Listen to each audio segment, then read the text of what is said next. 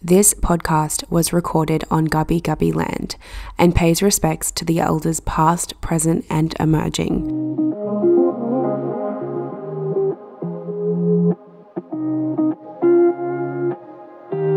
Welcome back to the podcast, guys. I feel like I haven't recorded in a while. I know I've been a little sporadic since the beginning of my pregnancy with the podcast, but I felt like let's just jump on, do a little bit of a life update and just chat about sort of like some things that have been going on. And yeah, I really also want to speak into the ways that I've been like sort of preparing my pregnancy for labor and birth, because it was one of the questions I was asked this week over on my Instagram question box on my story. And it was actually really interesting when I was like thinking about all the ways that I have been preparing for labor and birth. And obviously I am over halfway of my pregnancy now. Well, not so much obvious since I'm speaking into a microphone and not on a camera, but I am over halfway of my pregnancy. It's my like first time that I'm going into the birthing space. So it will be interesting to look back on and like listen back to this and all the things once I've actually gone through the experience of labor and birth. But I thought it could still be cool to just bring that answer over here and just share with you the ways I am preparing and maybe like a little bit more in depth to like why I'm doing the things that I'm doing.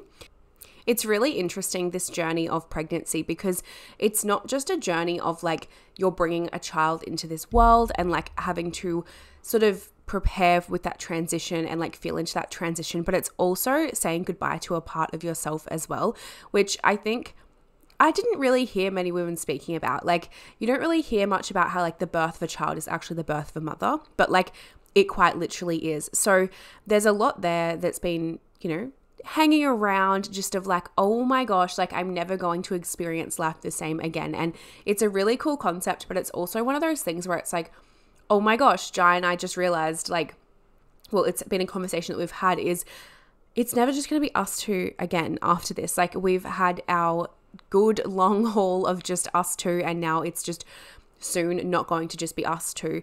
And it's also like a crazy feeling to be like, oh my gosh, I'm in that phase of life where I'm having a kid, and like, you know, things are just changing and things are evolving and things are in that huge transition. And I can't remember if I brought it over to the podcast or if it was just something I kept over on my TikTok, but at the very like, well, it wasn't the start of the year, but it was the very start of my pregnancy. Prior to me actually finding out I was pregnant, I had a snake come into my healing space, my sacred space, and I was actually in my healing room. I wasn't with a client. I was actually by myself. I just felt the call to go sit down there, and I was journaling, I think, and I just had like some things there around like actually my own like stuff with my own mum, which is really interesting when I think back on it.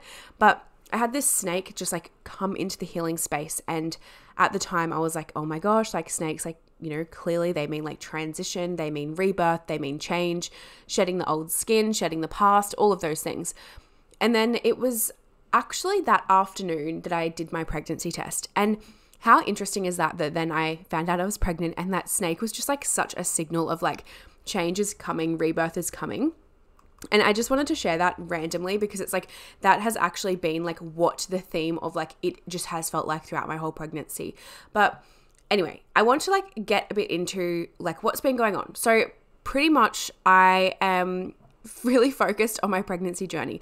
I've been really focused on nourishing my body and like caring for my body, myself, my nervous system in preparation for labor and birth, but also in preparation for motherhood, because from like the self-education that I've been doing, when the mother is balanced, the baby is balanced. And of course, it's not me going into motherhood blindsiding myself that like we're not going to be having like the sleepless nights and we're not going to be having all of these things, but it's just about preparing myself as best as possible to actually allow my experience to be as seamless as possible, and not feeding so much into like the negative stigma around newborns and the negative stigma around like pregnancy and how like all of these things, because I have really found that like being pregnant, people are like, wait till your belly is really big and then you'll be hating it. You're wanting that baby out of you. Or in the first trimester, it was very much like, oh, how's like morning sickness treating you? Like it's never, are you enjoying your pregnancy? It's always from like a very negative space. So I guess like the work I've really been doing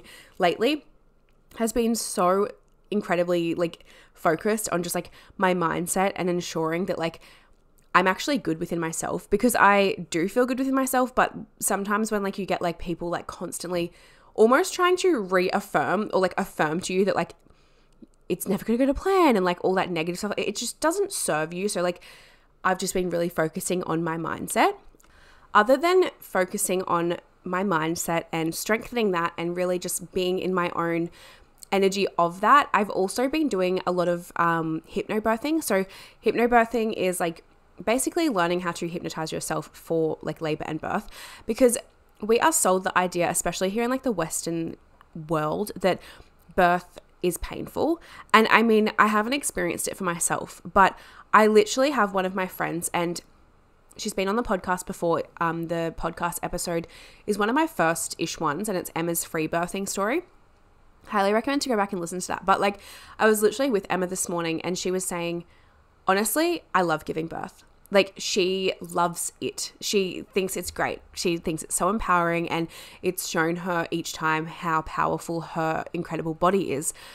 That sort of conversation is very rare to come across, because we are sold the idea of it's painful, you're going to tear, you're going to have to have interventions. Like, we're just sold all of these stories, right?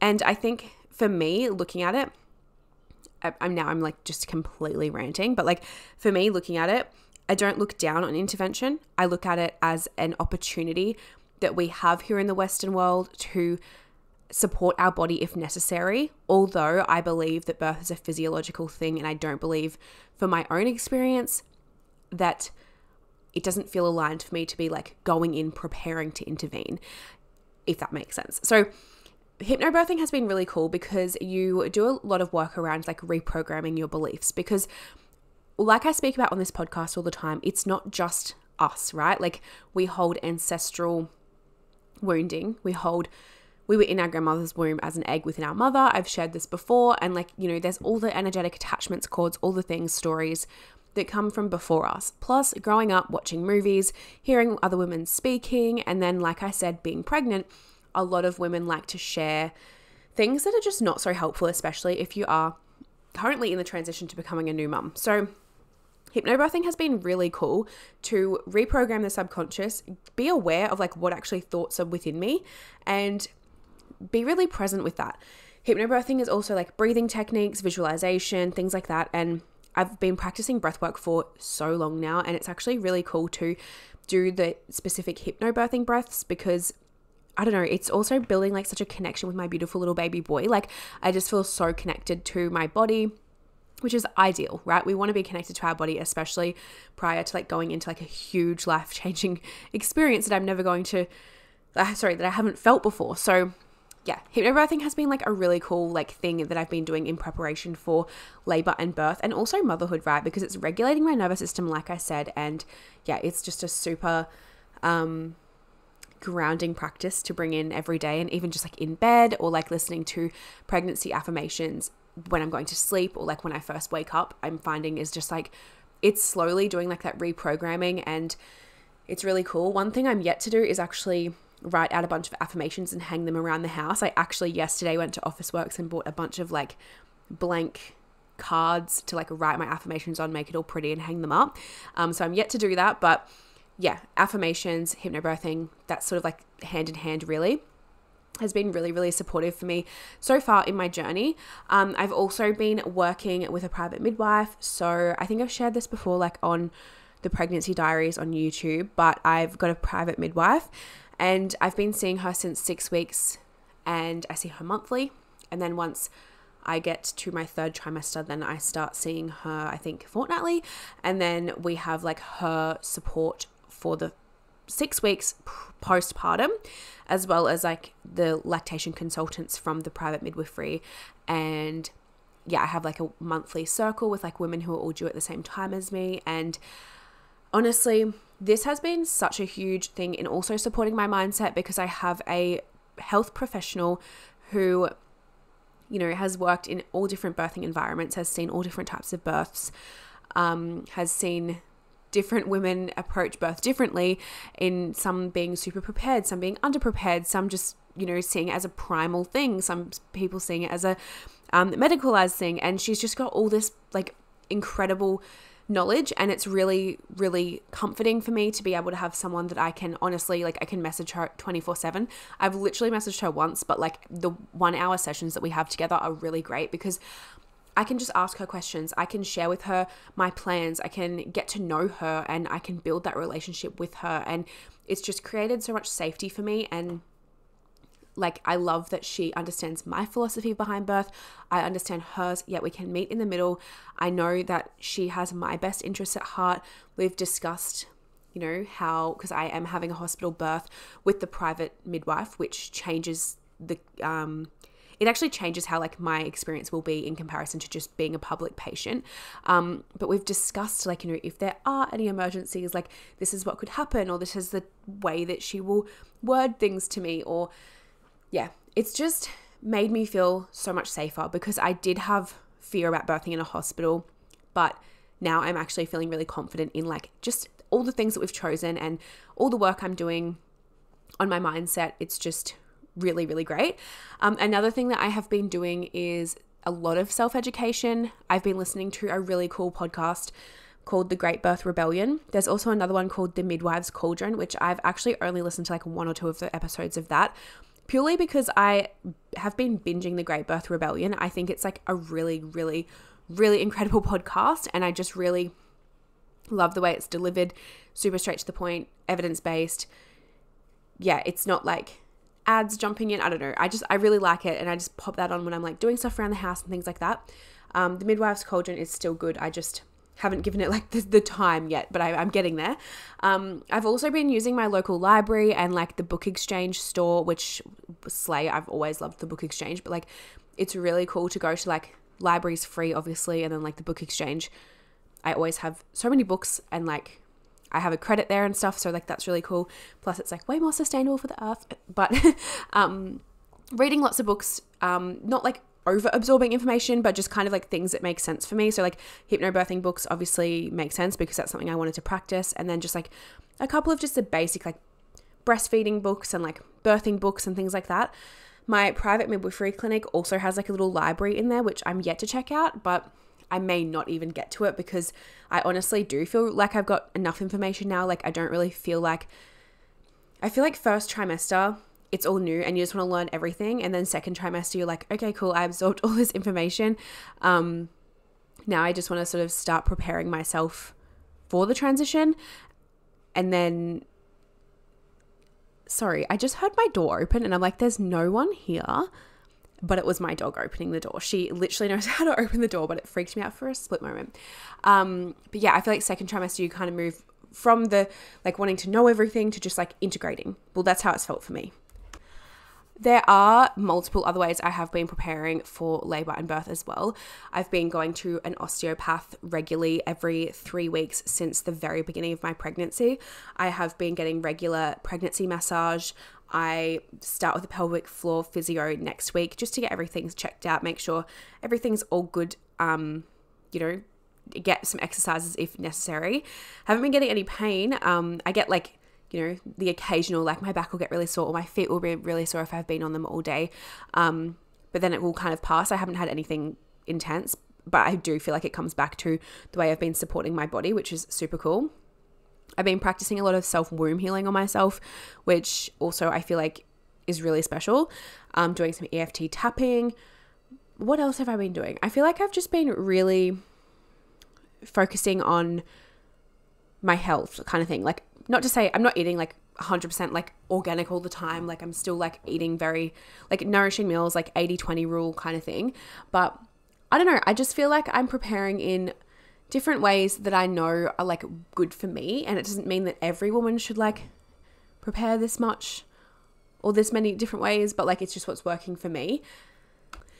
The final thing I'm going to share that I have been implementing to support me for labor and birth is drinking raspberry leaf tea. So I started that in my second trimester and I will up my dose when I get to my third trimester. For the meantime, I'm just doing just a normal like tea bag cup of raspberry leaf tea every single night, missing some nights, but not super strict on it purely because I am in my second trimester. And it's okay to like not start it. Some people don't start it till like 36 weeks, but I have been starting that now. Like I started that a few weeks ago. That's been really a nice ritual actually to like just have a tea of the evening. And I actually really enjoy the taste of it. I'm sure once I up my dose to have like the dose that you're supposed to have to like actually support the strengthening of your uterus and stuff in the later term of pregnancy, maybe my opinion will change on the taste of it, but that has been really nice. And yeah, I was advised to do that by a pelvic floor release worker who I have also been visiting for my pregnancy, who she does a lot of work with like womb cycles, like all the things. So that has been really good. And yeah, it's like things that like you don't have to do, but I'm just choosing to do, and it feels really aligned with me. I've been eating more dates, but like I'm going to have more of those. Like you're supposed to have 6 a day in your like third trimester or something. So I'll definitely like be more consistent with that later on in my pregnancy. But for now, I'm just having them here and there because dates soften the cervix, I think. And raspberry leaf tea just strengthens the uterus because it's actually the uterus that pushes the baby out, not like the pelvic floor. So I'm kind of like seeing a pelvic floor physio just to make sure my pelvic floor isn't like over tight or like under, you know what I mean? Like I'm just wanting to get everything just sort of checked in with, because I'm just so grateful I have the resources available and that I'm in a position to be able to. Like I said, these aren't things like everyone has to do, but for me, it just feels really good. And I'm just like, why not? Like, absolutely, why not? Especially the regular massage and the regular osteo. I'm like, once I have this little man here, I'm probably not going to have too much time for myself to go and just like get a massage or get a facial or do the things like that. So it's been really nice to just like nurture and nourish myself in those ways. Of course, Jai is like the best human ever, and he will just like force me to go and get a massage if I'm in the need to. But, you know, at the moment, I can just go, I'm going to go get a massage tomorrow and just go get a massage. Like, it's not going to be that simple soon. So that is like pretty much what I've been doing. But yeah, I feel like that was like a nice short and sweet episode of like how I'm preparing for a natural labor and birth.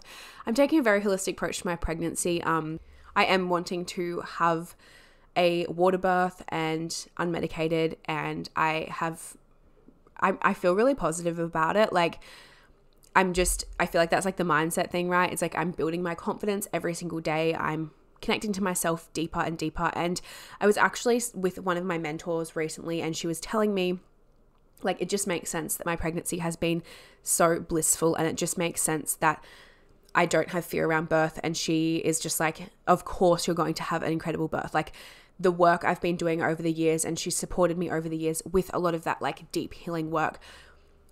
She's just like, of course, like you've done so much work on your hormones, you've done so much work on your ancestral line and just like healing energetically.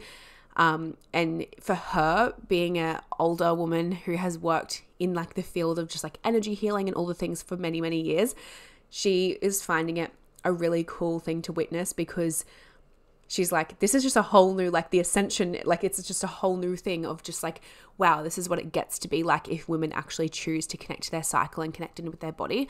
And yeah, when she was saying it to me as well, I was like, it's so cool. Like, I can't wait to sort of see where my business like potentially like redirects to in this journey of becoming a mum and like all of the things, because I'm clearly like, I'm gathering information and like wisdom along the way, and it's just so cool. But anyway, I'm gonna stop rambling. I shall be back in your ears next Friday. I'm gonna be back now every fortnight. Every week I'm back for the podcast because I've honestly missed it so much. And yeah, stay tuned. I'm gonna have some really cool guest episodes coming up for the rest of the year. And yeah, that's all. Love you guys so much, and I'll be back in your ears next week. Bye.